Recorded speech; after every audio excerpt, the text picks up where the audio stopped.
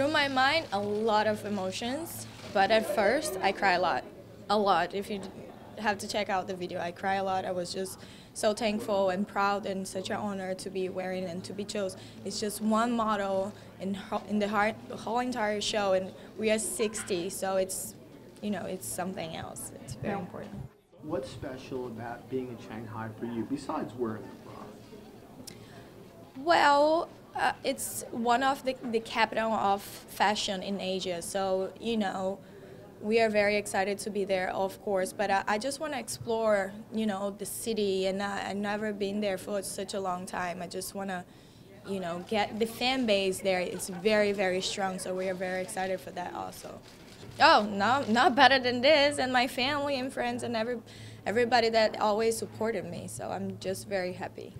It's made of diamonds, yellow sapphire, topaz, and it's over 600 carats.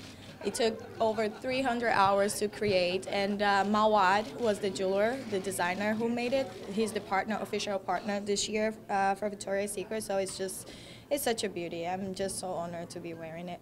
After you wear it, you get to take it home? I wish. Bye.